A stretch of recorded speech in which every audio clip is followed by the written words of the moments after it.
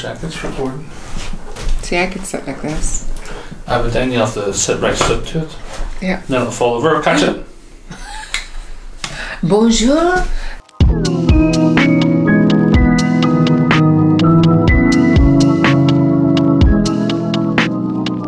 Hello everyone and welcome back to the channel and episode 6 I believe of Mum and I's Studio Ghibli or Ghibli Review Series. Hello. So on this week's episode we are reviewing Ocean Waves, which was, or is also known as I Can Hear the Sea. It was released in 1993. Its genre is comedy romance.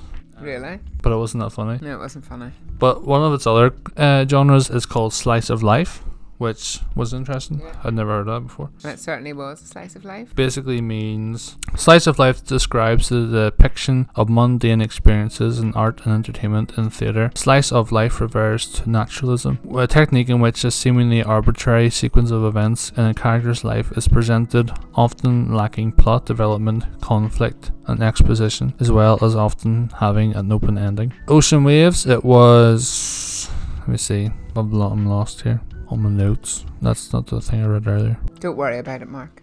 Yeah, because it wasn't that great of. We wouldn't be. So we'll not bore you with all the details.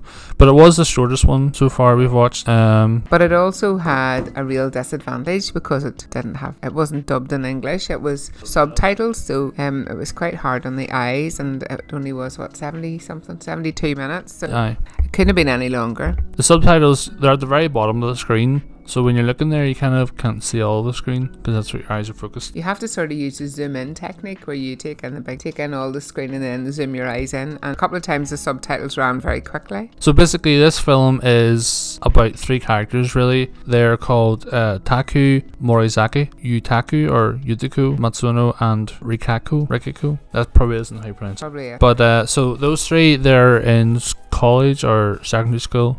And it's basically about their friendship and different things they do. That kind of love triangle. And that's pretty much all that happens. Yeah. I think it shows sort of the loyalties and disloyalties and the misinterpretations in teenage years as well, and their priorities, and also a bit about family relationships as well, family separation. So yeah, there was a good wee story in there somewhere, but wasn't the most very exciting or engaging one. Yeah. But I think this one had the best music. Some of them, the music hasn't been used that much. Aye, well, it was sort of pretty orchestral. There was quite a lot of soundtrack in this, which I enjoyed, and it was quite good music. So we'll jump on to our scores. Characters, I would probably give characters a 5 or maybe a 6. Yeah. They weren't that interesting. I think I would give them a 6 because they depicted the sort of typical teenage love triangle pretty well. Story, I would probably give, I don't know, a 5. Maybe a 3. Right in the middle. Yeah, it just wasn't that engaging. No. These slice of life films can be done right. A very good one is Inside Llewyn Davis, starring Oscar Isaac. If you haven't seen that is a very good film, which I think would be described as slice of life. Music, I'd probably give music a 9 out of 10 because I thought the music was really good. Yeah, I'd give it an 8. And it was used quite a lot. Some of them, the music, you wouldn't really know there was music in them. So what would you give story? I don't know. Yeah, we'll and give characters it are 6 as well. Characters will give it And then what would you give the music? Music, maybe give it an 8. And it goes right to the bottom of the list as number 7. For me, I've written the wrong place. Conflicted between this and Porco Rosso going to the bottom. Yeah, I think this will go to the bottom. You wouldn't want to watch it again. It's hard work watching it when it's all subtitled. Hopefully the next one doesn't have subtitles. If it does, we're not going to watch it. Well, I'll watch it, don't worry. I'll review it by myself. Not that we're saying it's a bad film. It just wasn't, as the genre slice of life says, there wasn't much going on. And it sort of ended as well, didn't it? Just ended.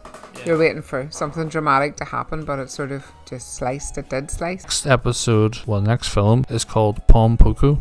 Pom Poko? So that has been a very whirlwind review of this very short film.